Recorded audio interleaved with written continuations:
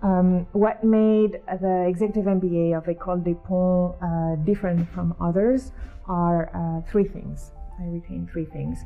The visiting professor concept, the fact that you have professors coming from different universities, schools, and teach you on their own expertise field.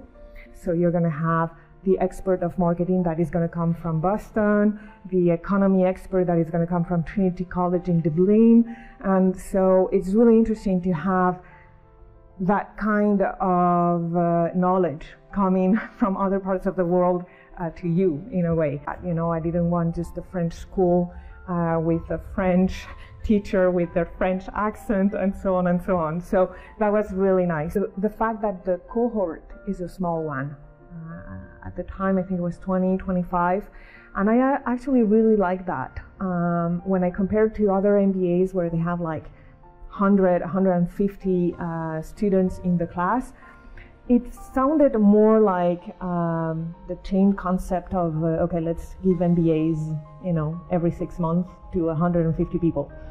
And I didn't really want to have that feeling. I really wanted to join something that was, I don't know, that had a little bit of that family-oriented concept where you could actually learn about people and they would become friends, you know, not only colleagues that you did the MBA with.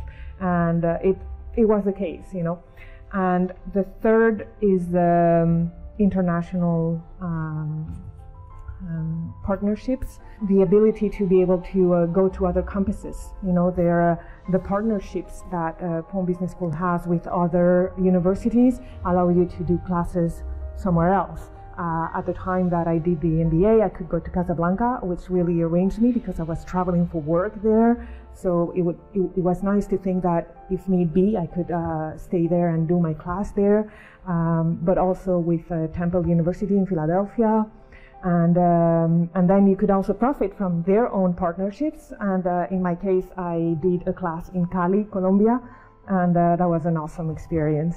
So yeah, definitely the international aspect. The study trips as well. We had a study trip to China and a study trip to the US. The US I already knew because I had worked there, but China I discovered it with the Ponts Business School, and that was awesome.